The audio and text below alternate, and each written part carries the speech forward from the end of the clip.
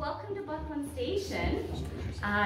Buckland Station, well, the Buckland family, they were Fort Churchill's closest neighbor, and they were one of the largest landowning families in this region. Samuel Buckland, he arrived in 1858. He was an Ohio native that originally came west with the discovery of gold in California, and after 7 years of failing to strike it rich, he relocated to what was then western Utah territory, where he acquired nearly 1,700 acres of land here along the Carson River, and he began ranching, and that was his primary source of income.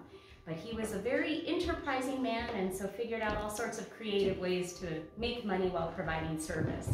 He had a one-room cabin on his property that he operated as a boarding house, a trading post. It was a stop for the Pony Express, as well as the Central Overland Stagecoach. And during his first winter here, he built a toll bridge across the Carson River. It was the area's only toll bridge, and given his ranch's location at the junction of several wagon roads in this area, he was conducting a fair amount of business. And Samuel would eventually meet and marry his wife Eliza in 1860. She was one of those California-bound wagon trains passing through. She was traveling with her younger sister, and Samuel offered the sisters jobs, which they both eagerly accepted. And then just 3 months later, Samuel and Eliza were married, and they would go on to have 8 children together, only 3 of which actually survived into adulthood. But just over the years, as their family grew, as their wealth and influence grew, so too did the need for a larger home. So by 1869, the U.S. Army had decided Fort Churchill was no longer necessary, so they abandoned the post. And Samuel purchased the adobe buildings that made up Fort Churchill at a government auction. He paid $750 and stripped anything of value off of those structures. Windows, doors, hardware, and this is the home that he built from those materials. And so his actions had 2 consequences, one of them more positive than the other, but by removing the protective structures like roofs from adobe buildings, he hastened the decay of Fort Churchill. But now that the home is part of the Nevada State Park system, some of those original components of Fort Churchill will be preserved indefinitely through this house here. And this is where Samuel and Eliza would spend the last 14 years of their lives. They both died in 1884, and the house would change hands about a dozen times before Nevada State Parks acquired it in 1995. And after a 10-year restoration, it opened as part of Fort Churchill in 2008.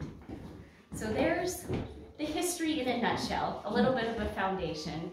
A lot of layers or pieces to the area's history.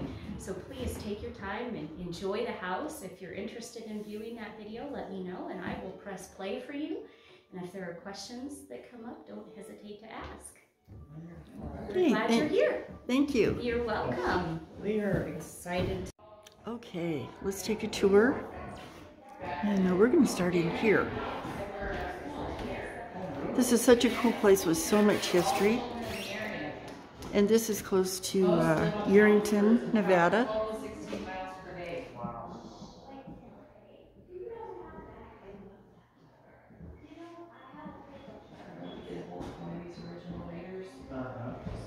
And if you want to pause and read some of those, please do.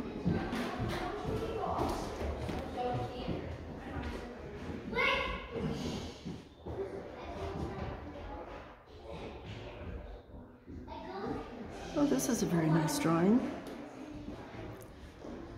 It's pretty cool.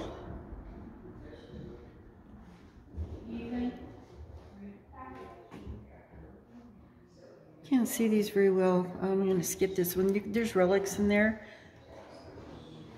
Some wagon chains, stock tether pin, a lot of things, but you can't really see them very well. That's okay because I don't particularly care for bats.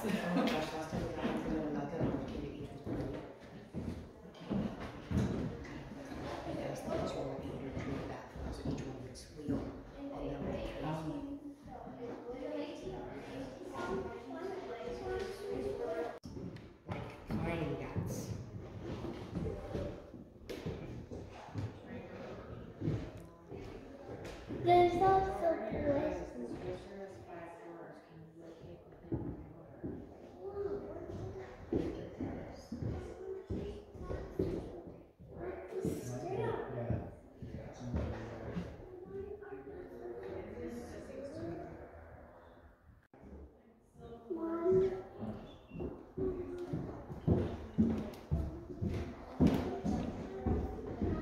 That's called McGuffey's 4-Electric Reader, published in 1879. That was used in the school that was established here.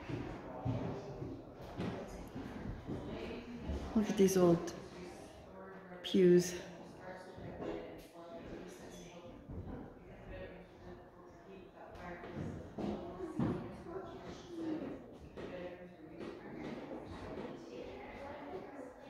Oh, there's a little washboard.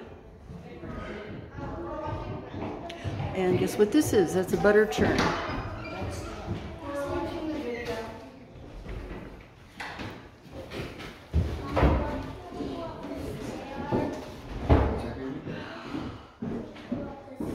That's beautiful. Not today, okay? Oh, because there's bats upstairs. Bats. Oh, look at this bedroom. This is so cool.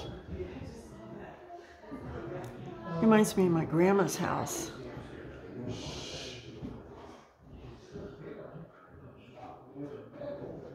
Oh, look at that. They always had such large windows back then.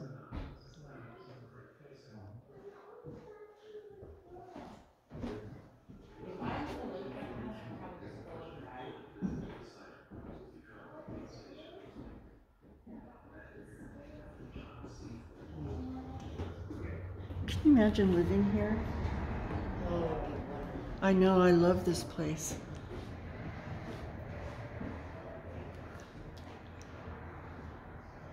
There's my daughter-in-law, Christy. My family actually brought me here for my birthday. Today's my birthday.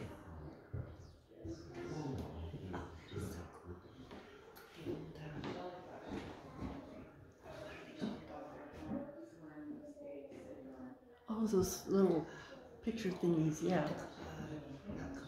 No, I know what you're talking about because I used to have one. I still have one. Do you really? Oh, look at that door. I love that door.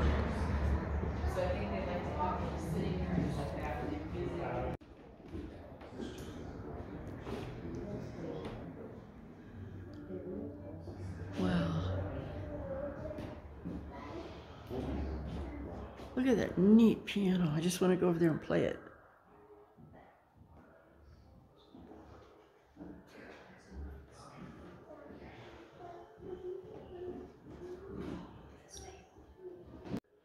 Check out this, guys. This is a sewing cabinet.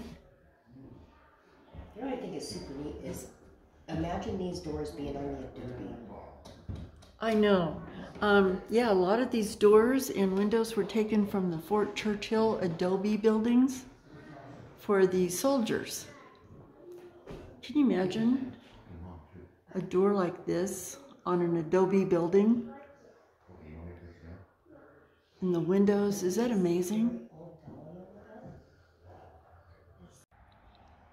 Okay, this is the back of the Buckland Station building.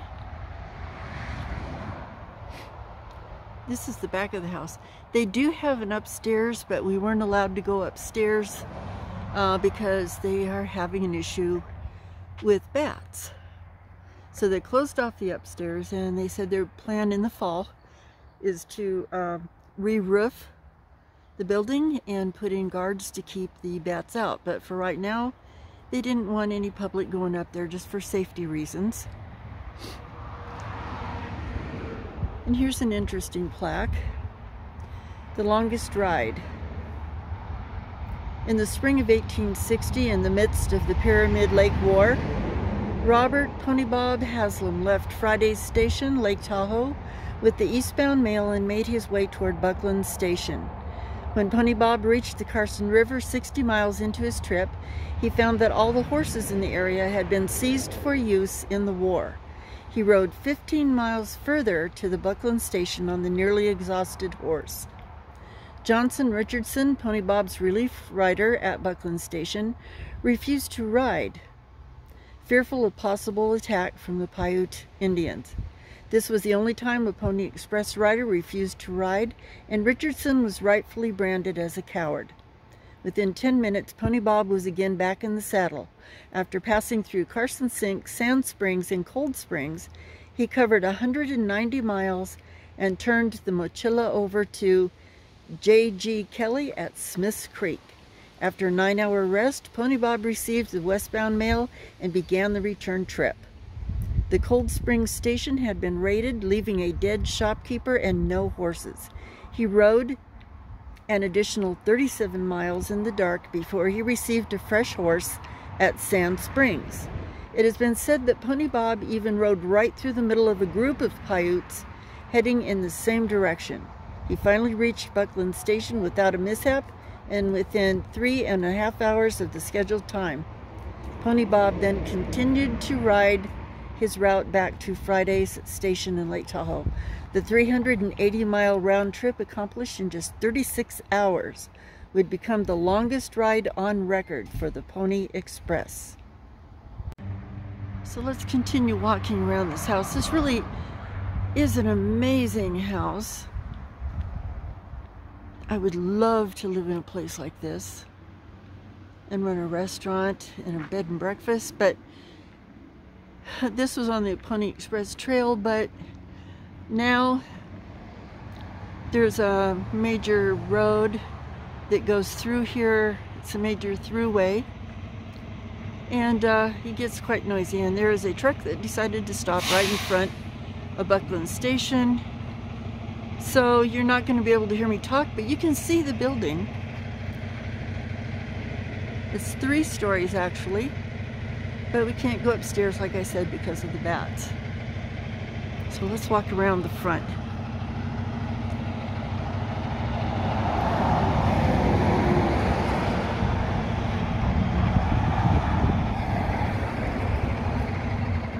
And this is the porch.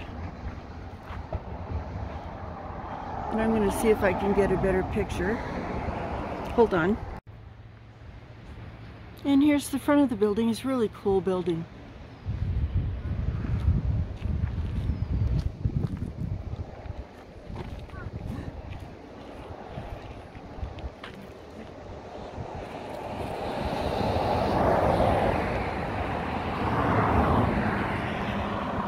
And here's a trucker stopped to take a picture.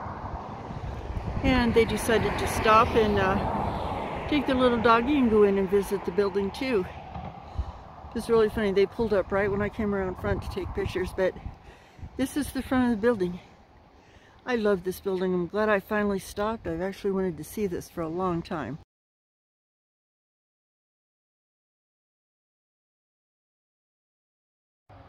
And there's a gate right here into this fenced up area.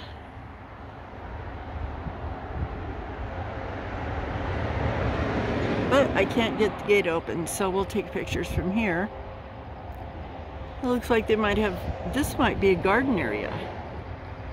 Looks like they got raised beds over there. Those are cool raised beds with those little logs and everything, and it looks like they got some plants growing in there. So this might be like a little community garden. Very cool. This looks like it might have been an old chicken coop. Doesn't look like there's any activity over there whatsoever, so it's just one of the remnants left here at Buckland Station. Check this out, guys. I found a bat house. I actually have 2 of these on my property.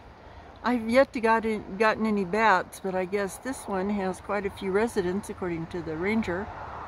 But we're not going to go up there and poke at them and cause them to get upset. Okay, here's the sign in front of Buckland Station.